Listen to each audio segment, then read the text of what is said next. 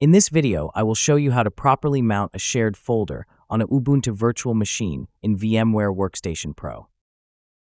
In this lab setup, I have an Ubuntu server virtual machine running on a Windows host. However, this solution will work on any version of Ubuntu, regardless of the host operating system.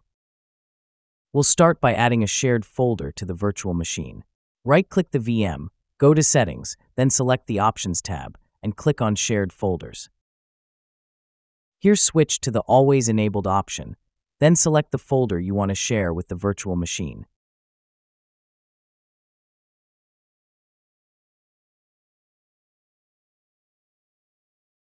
After adding the shared folder, go to the virtual machine and check the /mnt/hgfs directory.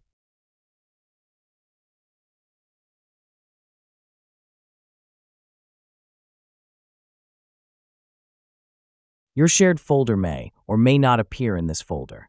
Even if it does, it most likely will not automatically mount after a reboot.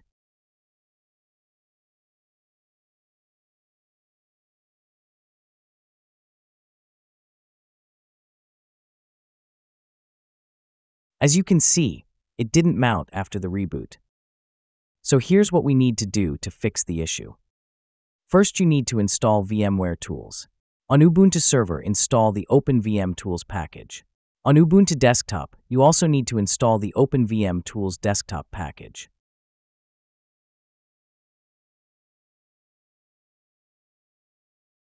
After that, add this line to the etc fstab file.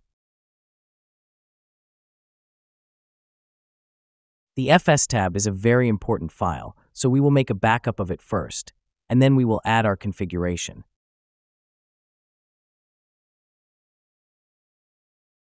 Before saving, double-check the file for any syntax errors or unwanted characters. Then save it and reboot the virtual machine.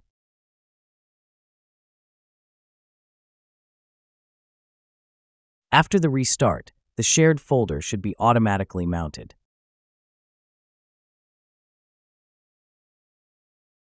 And that's the end of this video. If you found it helpful, make sure to like and subscribe to the channel for more tech tips and tutorials.